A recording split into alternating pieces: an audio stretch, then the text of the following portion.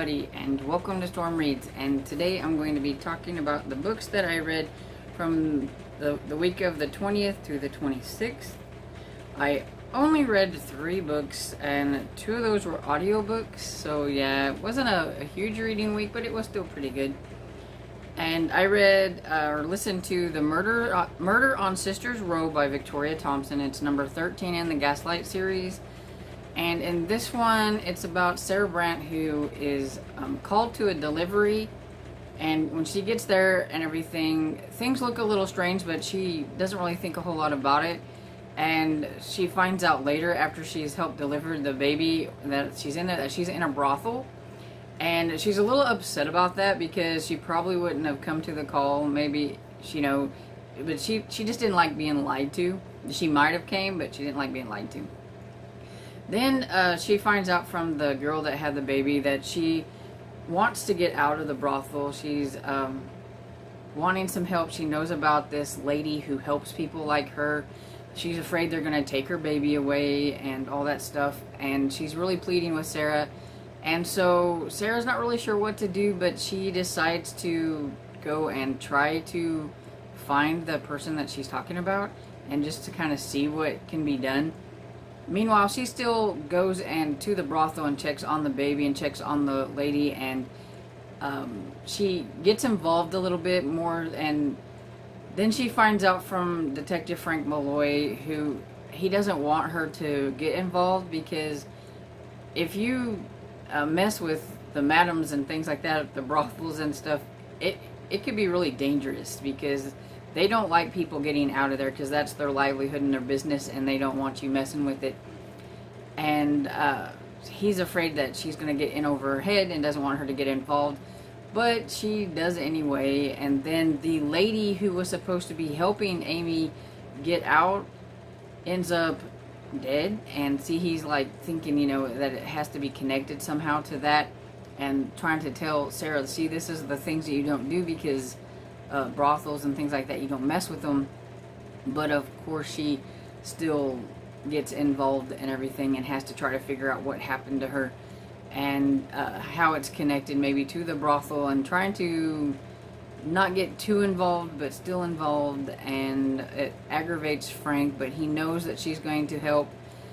And then there comes a part where the place that the ladies that are in the brothel gets taken afterwards, they don't allow men in, and so he has to resign himself to asking Sarah for her help, which it just really aggravates him, because he does not like her getting involved, but he needs her help because they won't talk to him or let him in there, so she has to go in there and talk to the ladies and everything and try to find things out, which I thought it was kind of funny, because it aggravates him to have to ask for her help. But yeah, I really enjoyed it. I gave it 4 stars. I really like this series. It's one of my favorite historical mystery cozy series, and I think you should give it a try. I don't think you necessarily have to read them in order, but there is a story arc that kind of goes along with it.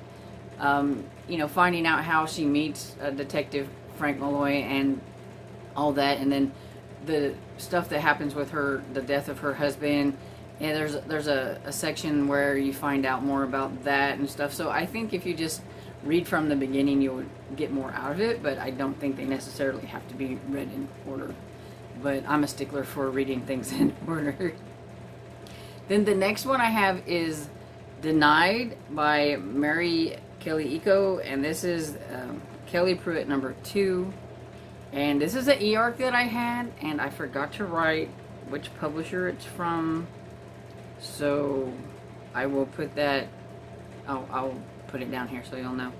But anyway, this one is where Kelly, who is a private eye, she gets asked by her old school friend that she hadn't seen for a while if she would please look into what happened to her father. She's been trying to call him and everything for a while now and hasn't been able to find him. They've been a little bit estranged because of something that happened at Thanksgiving, and they got in a fight, and he even told her that she needs to divorce her husband, and so yeah, they got in a big fight, and so they just haven't really talked to each other. but she's pregnant now, and she really wants to find him, and, you know, so he know that she's pregnant and everything. And so Kelly decides to go ahead and look into it, and she goes to Vince's house, and she finds a lot of like pull tabs and lottery tickets and stuff, so she figures he must be into some kind of gambling. She finds out where he's been gambling. She goes there. She's affronted by a big bully guy telling her that she needs to leave things alone. And then she meets Mickey, who is the boss, and he tells her pretty much the same thing, that he knew her father, who was also a PI, but he's passed on now. And because he's known her father, he's kind of going to give her a pass, and just, she needs to leave whatever is happening with Vince alone. And so that makes her a little bit curious on, you know, maybe he, you know, he's into something really bad. And then she finds out that when she calls the police, they find Vince, he had been either run off the road, or they think that he probably just fell asleep and went off the road and went down a ravine. And he's been there for a couple of weeks, and somebody just now found him, and so he's dead. So she's thinking that something is up with that, with her being threatened and the gambling tabs and all them things, that something's a little fishy. And the more she investigates and the more she's into that, the more people tell her to leave it alone. She gets herself into trouble several times, but she doesn't seem to know how to leave well enough alone. She's really wanting to figure it out, especially for her friend Stephanie, because it's hard to deal with the fact that she finds out that her father is dead, but she doesn't have any closure on why he's dead. Her husband wants her to stay out of it. Stephanie's husband wants Kelly to stay out of it, but he won't exactly say why, and so that makes her even more curious and things. And so she's, you know, determined to figure out what happened, and she kind of gets a little in over her head at times. But yeah, it was really good. I enjoyed it. I give it 4 stars.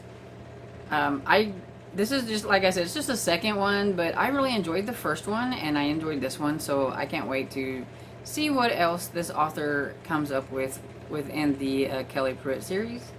And so if you like PI type of books, I think you would really enjoy it.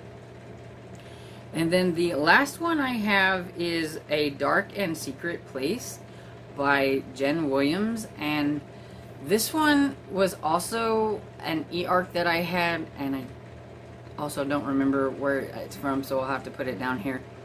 But I'm a little late on it, and so I found an audio of it, and so I listened to it. But it's about Heather, who is estranged from her mother. They haven't talked in a long time, but then her mother passes on, and apparently it's a suicide. But when she gets there to her house and starts trying to clean out the house and things, she finds that her mother has been writing to a serial killer. And I don't remember what the Red Wolf was his name. And she's like kind of creeped out about this, because why would her mother be, you know, writing a serial killer? And then she finds out some things, and apparently there is a copycat killer who is killing people the same way that this Michael, the Red Wolf, killed, and she gets involved with a policeman. She is an ex-reporter. There were some things that happened and she lost her job, but still, this all really, really interests her, and so she contacts a detective, and he helps her, and she gets to go in and talk to this guy Michael at the prison.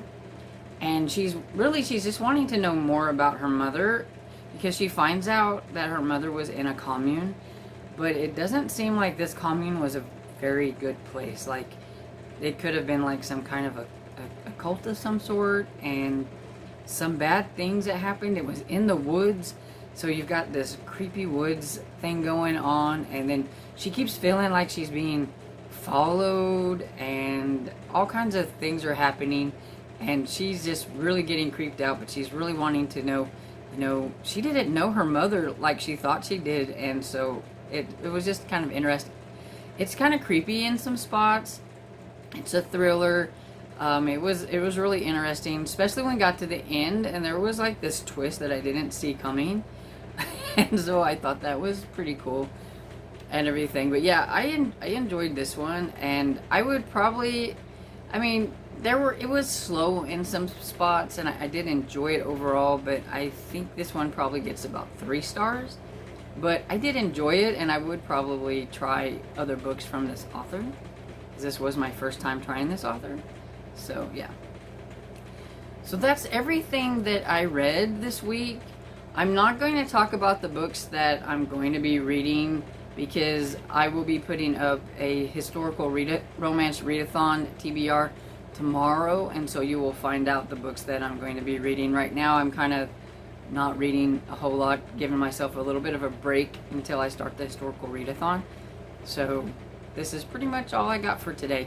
So I hope you enjoyed this video, and if you did, please give it a thumbs up and subscribe, and I'll see you all in the next video. Bye.